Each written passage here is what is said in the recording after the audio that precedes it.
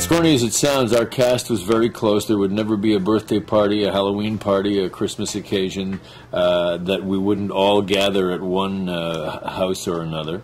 I was lucky to have had same-age children as the kids in the cast, and Joanna Kearns had a daughter, so the kids would come over and play after school, and occasionally they'd put them into a classroom scene, and that helped pay their own tuition, in fact, through residuals.